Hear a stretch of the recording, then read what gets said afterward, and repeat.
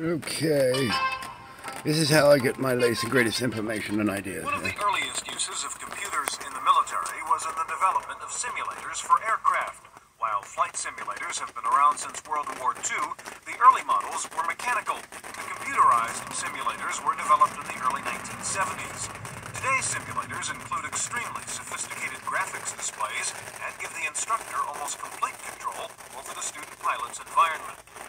One of the leading companies in computerized flight simulation is Singer Link. The Link simulators have been developed for military aircraft like the B-52 bomber, C-130 transport, F-16 and F-111 fighters, emulator and class. and Cobra helicopters. In the rain. At Indiantown Gap, Pennsylvania, the Singer Link simulator is being used to train pilots on the UE or UH-1 helicopter. The system uses two Honeywell 790 mainframes to process a variety of analog and digital inputs. We feed analog input information through the ADD converter into the 790s, where it's shuffled to number 2 790, which performs the equation of motion calculations, given back to number 1, and output into the hydraulic cylinders, cyclic pedals.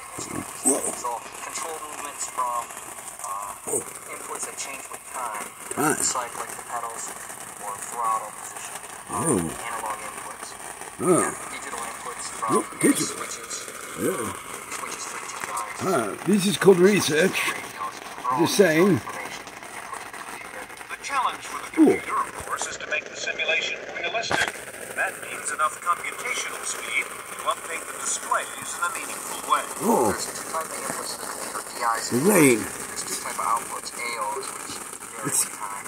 It's breaking up my signal. Which are logic.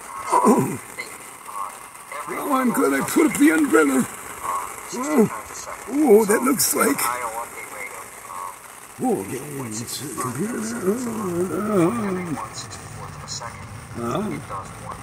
Whoa, hey. Come on, there's a Raspberry Pi in there somewhere. While early simulators were thought of as second best to actual in-flight training, used they were. primarily to save money, In 1986. the military says the new computerized simulators are not only cheaper, but better than the real thing. Everything you can do in an airplane, you can actually do in a simulator. It does represent flying in the clouds. I wonder if there's opinions on that out there. However, one of the added benefits that we have is the introduction of emergency procedures. We can actually input 108 different malfunctions into the computer. Yes, I learned about that on my flight thing. Somebody turned the engine off on me.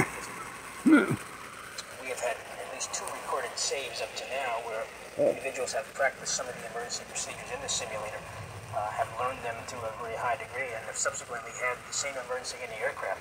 And they attribute their saving the aircraft and, of course, people's lives in the aircraft with their actual simulator. This generation of computerized simulators feature sophisticated displays I'm that doing not it only this give the way. pilot detailed visual That way. feedback, but also simulate the use of the plane's weapons systems.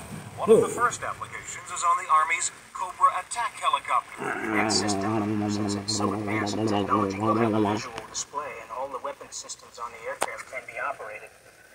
The benefit to this is the weapon systems are so expensive to operate, and ammunition is so expensive, and the limited areas that we can actually train in are so far away that they will be able to fire the weapon systems and to stay proficient in the weapon systems. And now, today, if we move forward, they do this and really kill people. You're right, it's better than the real thing. Virtually all day long. These computerized simulators are designed to train men to operate sophisticated military equipment. But in just a minute, we'll take a look at military robots that don't need any men at all. In 1980. 6. Well, I wasn't in trouble yet.